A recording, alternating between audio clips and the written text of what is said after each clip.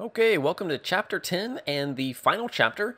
In this chapter, kind of the bells and whistles of Blender, I just wanted to quickly cover 4 additional things that I wasn't able to give a lot of focus on, or any focus at all necessarily, just to show a couple of the other major things in Blender that can really extend someone's workflow or help incorporate their workflow into Blender. And those 4 things that I want to cover is the sculpting system, the smoke simulator, the node compositing and render layer system, and then texture map baking. So kind of 4 completely different things, but that a lot of people will make use of. So first, looking at the sculpting system, I have here a demo head sculpted sculpted by Kent Trammell.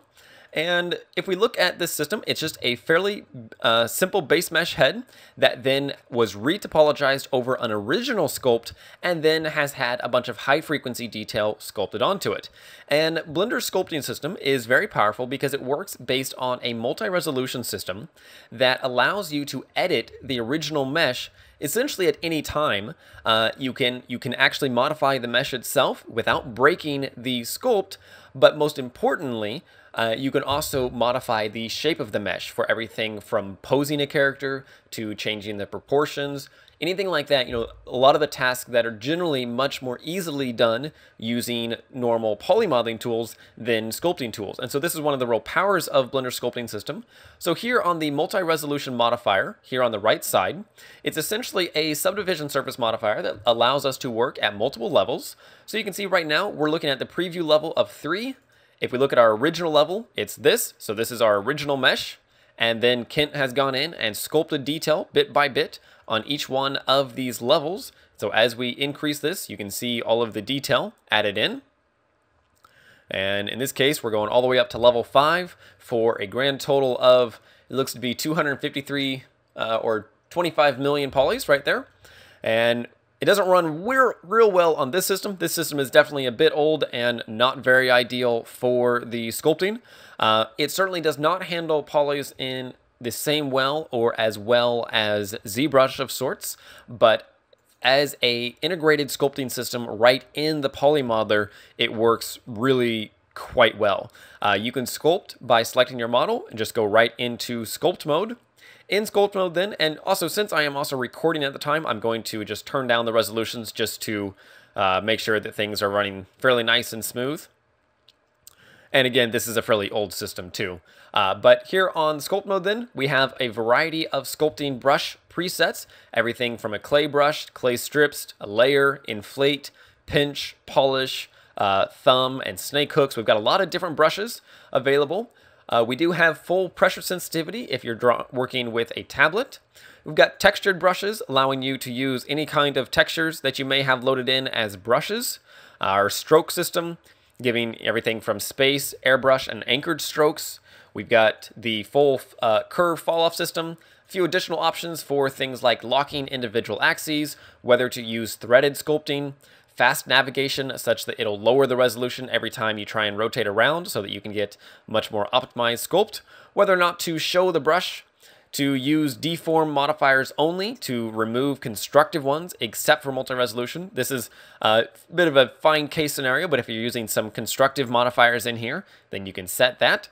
And then we've got a few other things, you know, like obviously symmetry, feathering, and then just some basic appearance for our actual brushes themselves. When you're sculpting, you've got a couple of hotkeys here. In the 3D view, F will allow you to change the size of your brush. Control F will rotate your brush if you're using textured brushes. Shift F will increase or decrease the strength of your brush. And then holding down Shift will alternate between what you have set here. So by default, brushes are set to add. If you hold down Shift, if you hold down Control, it will inverse that. And if you hold down Shift, it will just activate the smooth brush. Now, I don't want to ruin Ken's sculpt here, but one thing that I want to demo real quick beyond the actual sculpting itself is the multi-resolution system.